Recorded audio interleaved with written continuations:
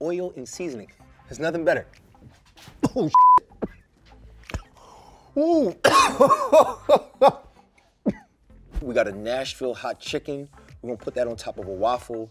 I've transferred my chickens to my buttermilk and hot sauce brine. We've let this soak in our brine for a good amount of time to soak up all that moisture. We want to make a dredge for this. And we're gonna do something similar to what we did for our chicken wings, which is flour, salt, pepper. We got a little bit of cayenne, and I want to reserve some of this for the end when we toss our chicken. But I'm gonna take that cayenne, a little bit of that paprika, and season our flour with those to give it that flavor and that unctuousness. Unctuousness. All right? Garlic powder, boom. And a little bit of that brown sugar, that sweet stuff. Pow.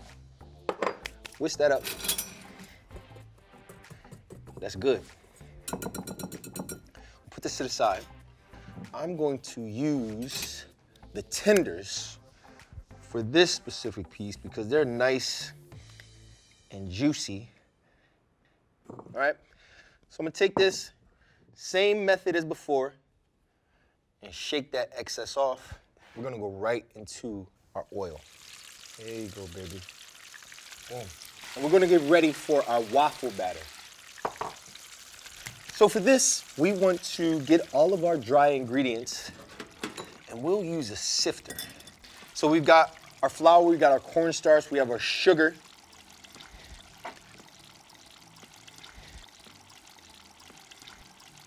We got a little bit of nutmeg, right?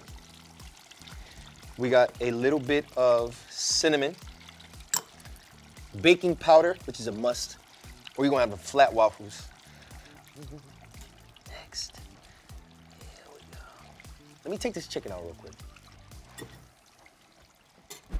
This chicken's done. Make sure you let it rest. We're gonna put this on here, and we're just gonna let this rest for a little bit. So I like to mix my wet and my dry ingredients separately. So I'll start with 1 egg. Boom. We got a little bit of that vanilla. We got regular milk, and we got buttermilk. Right there. And all you're gonna do is mix these all together. Damn. It's that real Madagascar, straight from the motherland. There we go. Whip that up. I'm gonna take that butter, put that in. And oil, but don't you fret because they both serve a purpose. They're gonna give us a nice texture, they're gonna make it nice and fluffy, but then that butter is gonna add some flavor to that waffle as well. Don't overmix it, do not overmix it, and that is it. Even though it's a little lumpy, we are good. Get started on our waffle, and you just wanna spray the top and the bottom of this. A perfect size waffle, I would say is like 1/3 of a cup of batter. I'll just put everything in the center. You pop this down, and then you flip it over. But you don't wanna open the waffle iron until you don't see any more steam, because then you know that the waffle is perfectly cooked. While that is cooking, and we're going to get started on our Nashville hot sauce. And we're gonna take some of that oil, not too much. And we have our cayenne pepper, which is gonna be that heat. We'll dump that in. And we have our smoked paprika. I'm gonna get all that. I never waste smoked paprika. That's the best ingredient in my kitchen. I love it. So this right here is basically an amped up buffalo wing. And anybody in Buffalo, I don't want you to kill me, but this is just another version of a buffalo wing. Not on wings though, it's just like, it's like a thigh, or tender in my case. But this is basically like a buffalo wing. There we go, baby.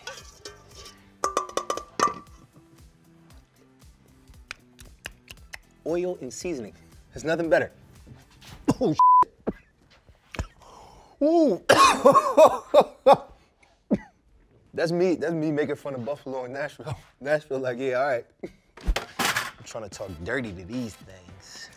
We're gonna put these in our sauce, right? You see that?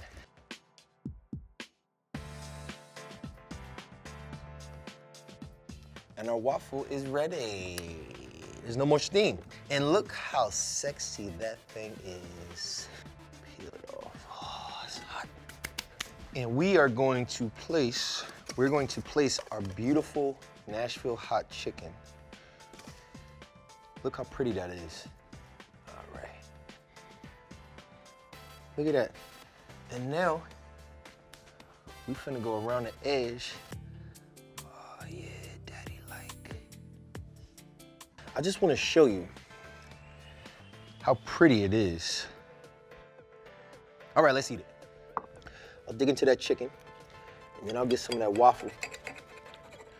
Right, here we go. See that waffle is nice and light. That chicken is all the way cooked through, nice and spicy. Yeah, working.